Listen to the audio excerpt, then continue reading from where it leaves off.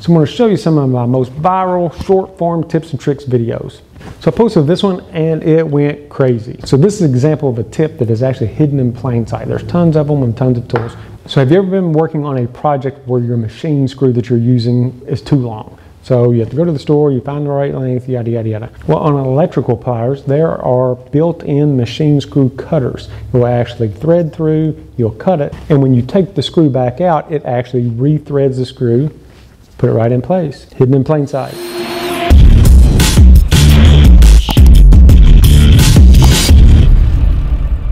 So a lot of people do not know that before I started my journey on YouTube, I was actually creating short form videos. So this all started during COVID. A lot of people were at home playing on their phones. So I wanted to be able to teach people that way. I didn't know anything about YouTube, so short form was the way to go. But my goal for doing this was to teach people while they were sitting at home. Maybe they could learn a new skill while sitting at home. Maybe they could get interested in woodworking while sitting at home. And it worked. People loved it. So I started off with tips and tricks, and I had several of these videos go viral. Tons and tons, millions and millions and millions of views. Very short. That's the way that the short form game goes. You have to be able to get your point across very quickly in a very, very short amount of time. This video actually did awesome. Anything that has to do with the miter saw, and the miter saw is actually packed with tips and tricks depending on what type that you have. This is a compound dual bevel miter saw, so it actually has the tabs that are preset. These are preset for crown molding and also for baseboard. So the 22.5 is for baseboard, the 33.9 is going to be for crown molding. You just put these tabs down and there will be a stop there, and will actually stop you exactly on your 33.9 or your 22.5, whichever one that you decide to use. Super handy add-on, and I'm sure by now almost every saw out there has it.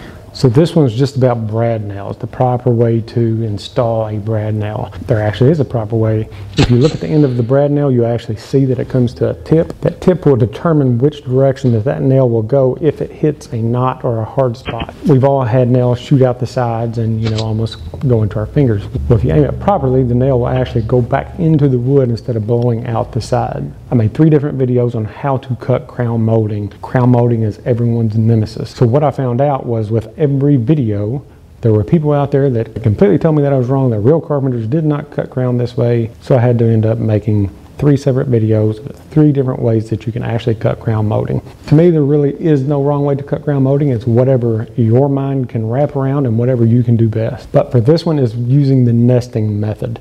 This is probably the most common method. This is just where we nest the piece of crown up against the fence upside down. And what I've done is just taken duct tape, put it onto my fence. That way, whenever I get my first piece of crown nested, and I make sure it's nested all the way against the back, I can just draw a line onto my duct tape. That way, if I'm doing several pieces, I can go straight back. We know that for this spring angle of this crown, this is where this needs to be cut. Perfect for repetitive cuts. And in the end of this video, I actually show the installation of the crown of one of the concealment shelves. That's actually a big question that I've been getting is, how do you cut the crown for that? Well, this is it.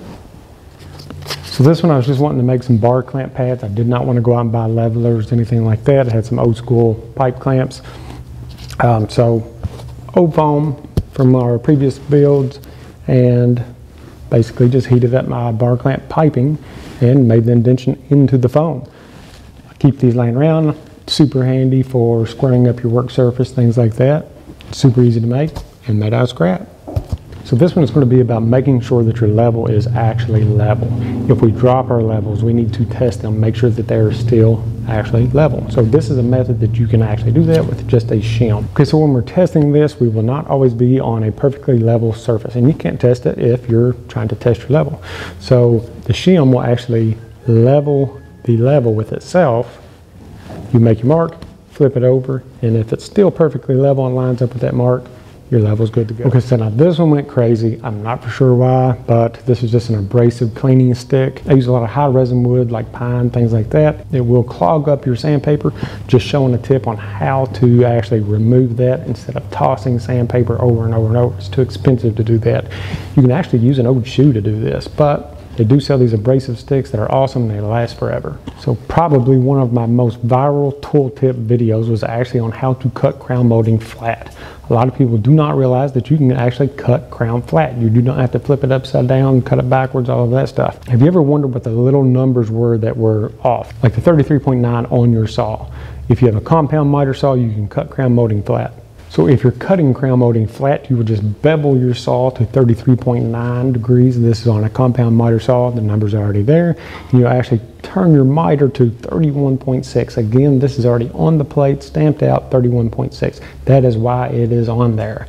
The other numbers that you see on your plates have uses too, like the 22.5, that's for baseboard. There's all kinds of information on these saws. We just take the time to go through our little books and read them. It is a little sketch cutting some of these compound miters if you're not used to it, but it's another method to achieve the same goal. So one of my favorite ones, the ones about the speed squares. Speed squares are one of the handiest tools that you can have in your tool bag. So many different uses that people do not even know about. Woodworkers assume that speed squares are for framing. That is not the case. And this video is one of many. I show several different things that you can do with these. So of course you can find your angles if you're looking for a certain degree and you know how to use the pivot points. It's super easy to find that angle. Little tips about what the cutouts are for, like this diamond. This diamond is exactly 3.5 inches from the end. Put a pencil mark in there, that is a stud. A stud is 3.5 inches wide. And just the basic measurements of this thing, you know, the inch base, it all comes into play for quick measurements. So it's not just for 45s and 90s and making sure that everything is square. There's a ton of other items. The teeth and the Swansons, these are all set up to actually hold the tip of your pencil for making these marks, straight lines down your boards. Handiest tool in the bag. Then of course you can always cope crown, but this one is actually showing another way to use the nesting method using crown stops. A lot of different companies sell these.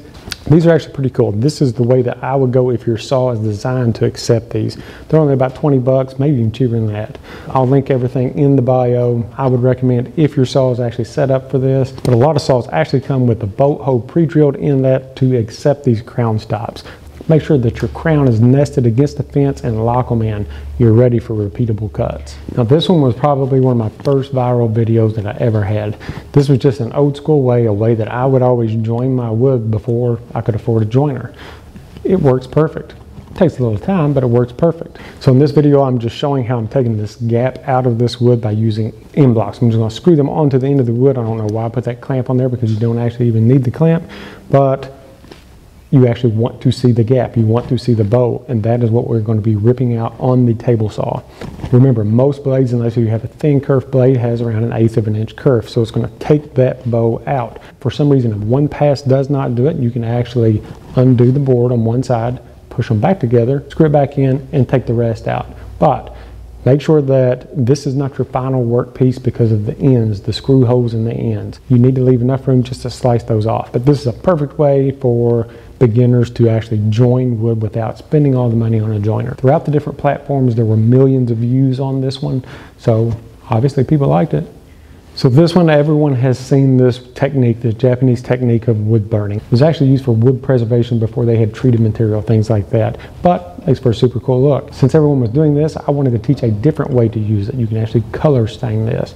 Then I actually did a video on how to make your own color stains. You can actually come up with some really creative products using this method. Been kind of beat to death now, but with simply adding a little bit of color to it, you can make all kinds of neat things. So for this one, we actually talked about in one of our other videos. You actually see me use this in a couple of my build videos. I still use it. It's an awesome hack. It's an awesome trick. You can use any of these, any type of shelf bracket, clamp them to your work surface, and it's a great way to work the edges of your material to keep them balanced. I'm definitely keeping this one in my top 10.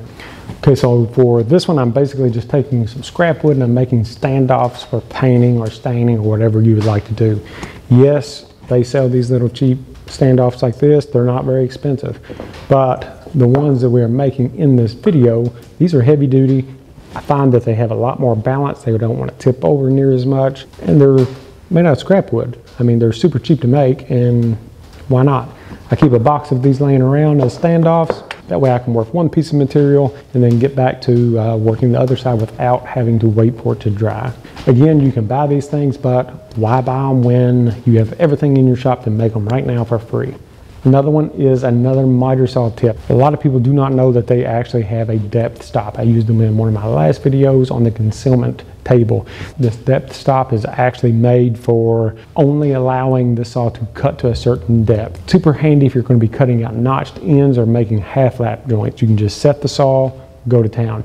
You need the deepest part of the blade set to the depth that you're looking for. So sometimes you need to have a spacer behind that to bring the wood out. That way the deepest part of your blade actually goes down to the depth that you have set. And this last one that I'm going to show you, these are the types of videos that people love on short form channels. Yeah. So if you want to pick up some of these screws, the next time that you see a rainbow, just follow it all the way to the very end. When you get there, there's going to be a leprechaun and this big old pot of, not gold, but these screws. So good luck with that. Until next time, see ya.